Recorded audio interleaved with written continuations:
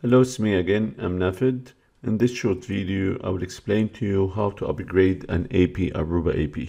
Three different ways. Now, that AP can be version 10 or version 8.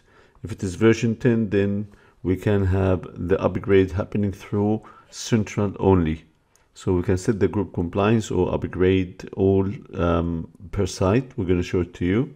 If that is instant AP, it can be also upgraded using Central, or we can do local interface if that is not managed by Aruba Central. Another option, if that AP is managed by AirWave, then that AP can upgrade it by AirWave. Let's have a look. We need to upgrade all access points in Central that are in one group. We will set compliance, and in the compliance you define the operating system that you would like to go for. In this case, we're going to define 10.4.0.2. That will ensure that all access points in that group will comply with the same operating system, guaranteed. Now that will push the operating system into all of these access points, and it will force so it will download the image, will do the upgrade, reboot the APs, and they will become compliant with the exact software version that all of these APs in one group should be. Access points back online, and they are all the same firmware version.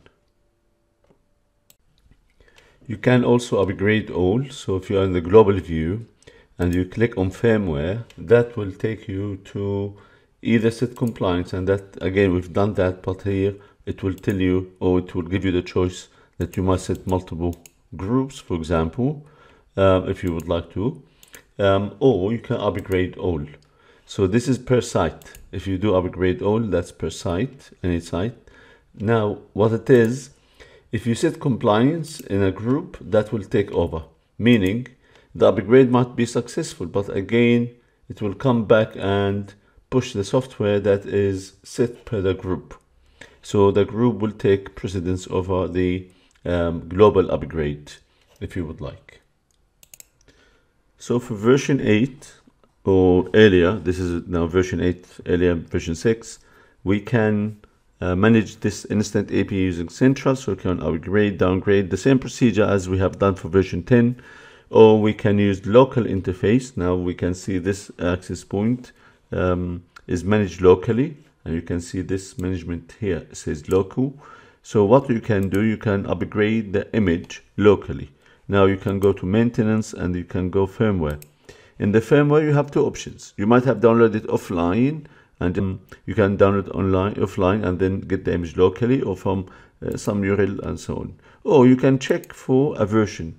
So in here, they will do the check. They will say, okay, that's a version, upgrade now, off you go. That will push the image, download it to the automated. Of course, the access point should have internet access, definitely.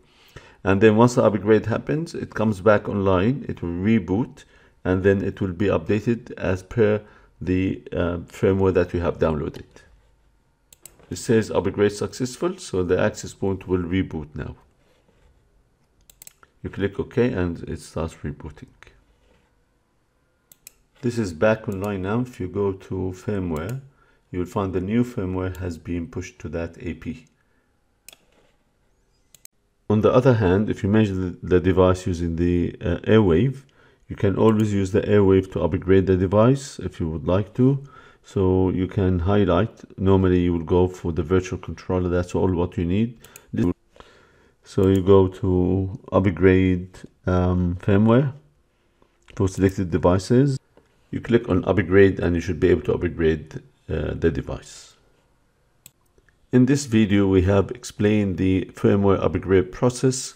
If the access point is managed by Aruba Central, then we do it through Central. If it is managed locally, if it is version 8, then we'll do it local interface, or if it is managed by AirWave. Thank you very much indeed for watching the video, and I will see you in future videos.